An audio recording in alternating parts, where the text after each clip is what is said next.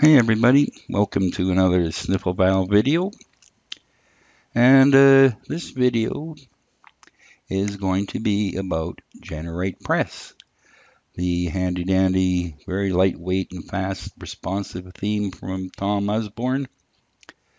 And today we're going to be doing what I call GeneratePress on a budget. There may be times where you are on a very tight budget and you can't uh, afford the very reasonable price to get the premium add-on over here at the GeneratePress Premium and get all these handy dandy add-ons, sections, typography, menu plus, all this sort of thing for the low price of $39.95. Very reasonable. However, there may be instances where that's not an option. So that's what I wanted to show you today.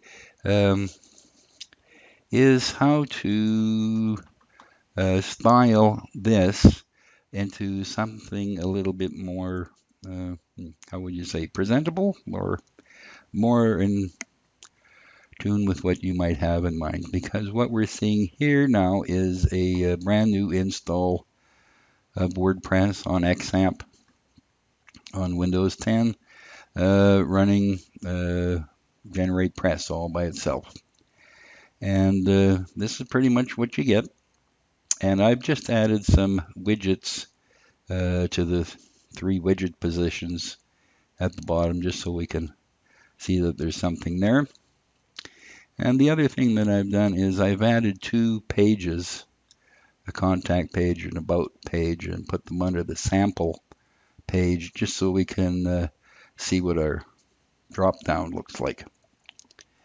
But with that in mind, let's go and see if we can't just gussy that up a bit. I'll just show you what we'll have that, but I've only got a couple plugins here. Again, Tom's very nice simple CSS plugin. Of course, WordPress 4.7 now comes with a CSS editor built in, but this is much better. And the other one is this really handy little plugin called Code Snippets by Shay. And it's really handy for adding PHP and HTML in such a way that if you happen to have some misconfigured code, it will not activate it because it does actually a syntax check before making it active. Anyways, you might be wondering, well, oh dear, this sounds terrible.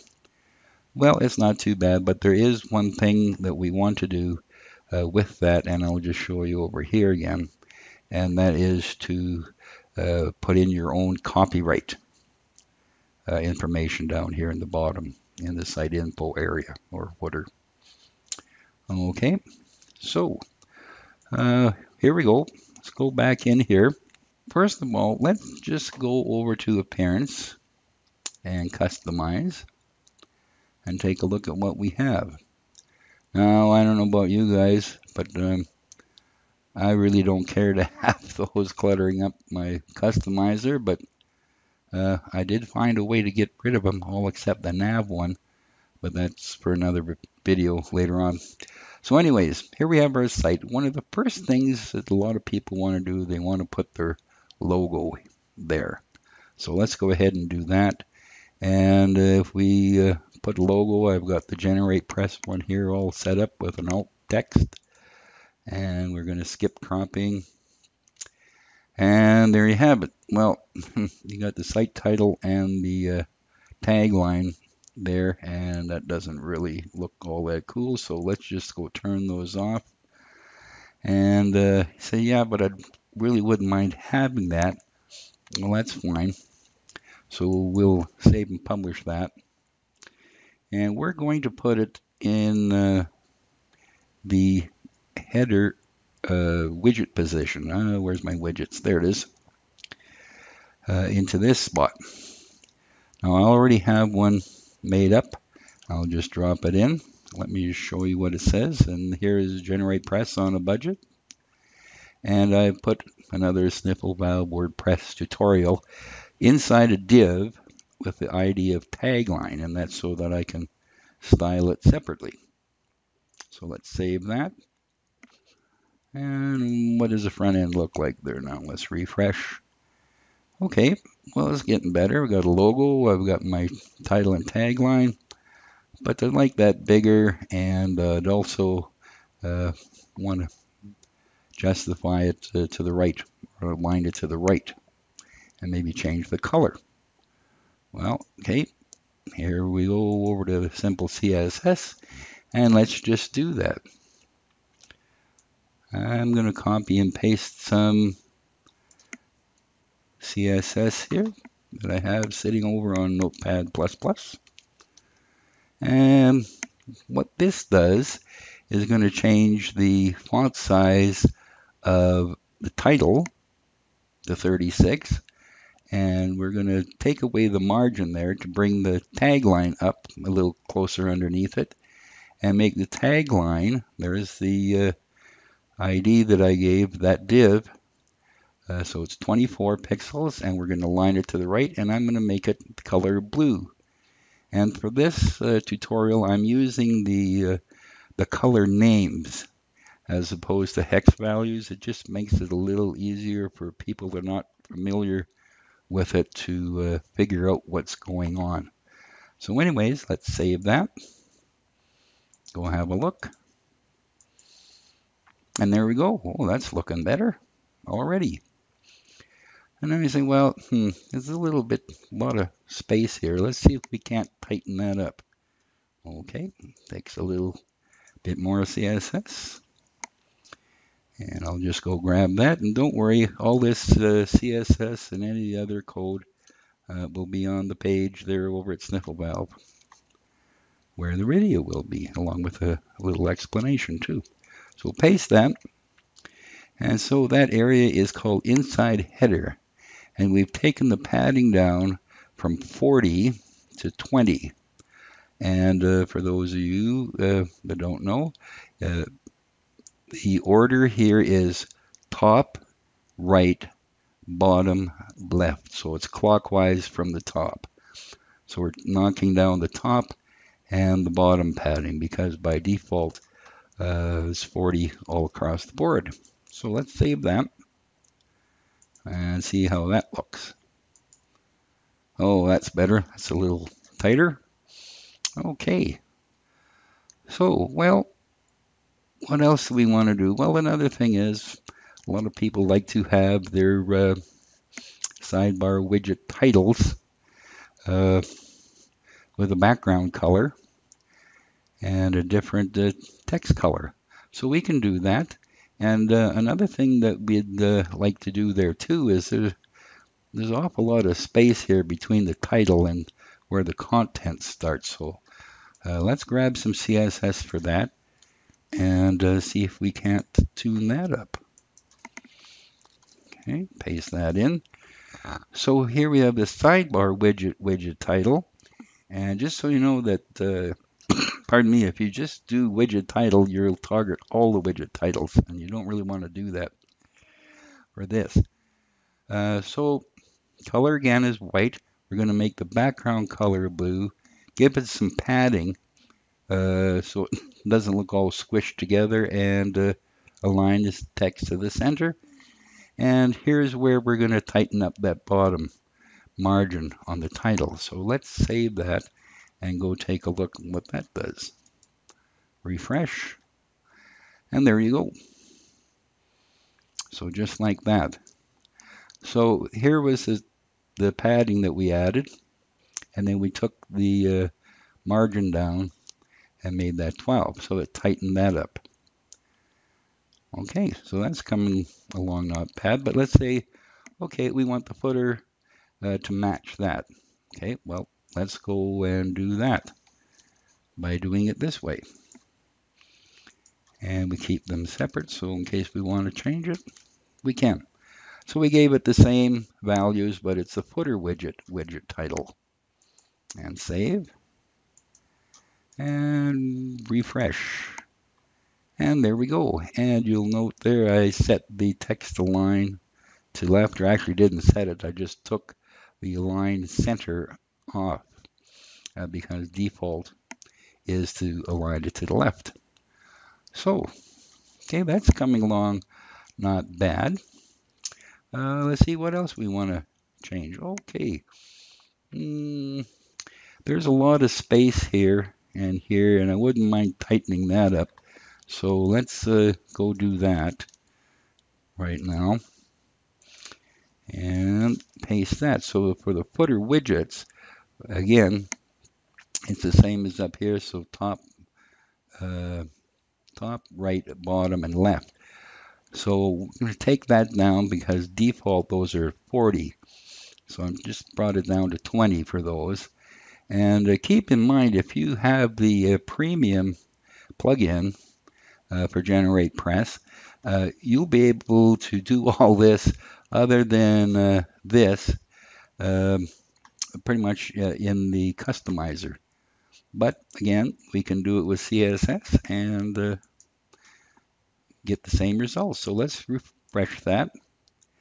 And there we go. And you'll notice that the background color changed because I forgot to tell you that I also put in a background color of light gray just to help see things a little better and to differentiate it from the rest of the site and the page background. So it's coming along. The other thing we want to do next is to tighten this up a bit and maybe change the color on that as well. And that is the site info area. So come back over here and paste that in. So again, I've knocked it down from 20 to 10 for top and bottom, and I gave it a background color of gray. So we'll save that CSS and refresh, and there is your site info area. And next thing we want to do before we get into the menu, let's see, what do we want? Well, we're in the CSS mode. Let's do that. And we'll do this part last, okay? So, menu next. You want to have a different color menu bar, and you don't want to have backgrounds like that. You just want to have the text and the text change color. So, okay, we'll go over and do that. And this is why I wanted to get this part out of the way first, because the menu CSS is fairly long, but it's fairly easy to do. So let's just give us some space here. And I'm going to go over here and copy it all. And I'm going to paste it in up here. And there it is. Like I said, there's a lot there, but it's all fairly easy, a relative term. Again, this is why I use the color names and not hex. So you can see the items that are blue and which items are black, and then the white items. So basically we have these items that are in blue are the nav bar, and here is the black is for the inactive text, and here the white is for the items that are on hover, as well as the current items for both the main and the sub menus. And you'll see the background colors are set to transparent, and that's so you just get you're having a text only menu. Okay, well, what does that look like then? Well, let's go see. Let's refresh. And there you go. So now we have our blue menu bar, and on hover, changes to white. Okay, and inactive text is black. Go over there, and that's pretty much about it. So they're having a more customized look to your basic GeneratePress install. And the other thing I said that we wanted to do is here is use our code snippets. So go over here and to manage, and we'll add new, and we're going to call this my copyright, or you can name it whatever you'd like. It's just for your use only. And let me grab the code from over here and paste it in. And here it is. And again, this will be on the Sniffle Valve site, so don't worry. And the only part here that you really need to change is right here where it says your website name and links. So there you can put your site name. You could have links to terms and conditions, privacy policy, sitemap, anything you like down there, but it all starts right after here. And the thing is, like I said, with this particular plugin, it will check the syntax before it lets you activate, or before it will activate. And I'll just do this here. We want it to only run on the front end of the site. And so you save, change, and activate. And it says it's been activated. But let's say in your haste, you did something like this and ended up getting rid of that character, and you went to save. Well, it would say it's been deactivated because there's an error on 17, right? So that's why you have to be careful when you're doing this, but this is also nice because it does trap these errors. If you were to do this another way, and you'll have to save changes and activate, you'd end up with the dreaded white screen of death. Okay, so anyways, this is a nice little way to do it. And let's go down and have a look and see. Refresh. And there you have it. Your website name and links. So that's about all I wanted to show you in this go around. How you can use just CSS and to customize your GeneratePress theme. Like I said, there's instances where you would need to do that for whatever reason. But again, it's a very worthwhile investment to use the GeneratePress Premium plugin. It not only gives you that, but what we did here, but a lot of other benefits as well and other options. Okay, well, thank you for watching, and don't forget to subscribe to the YouTube channel for Sniffle Valve as well as the Sniffle Valve site. Okay, well, we'll see you next time.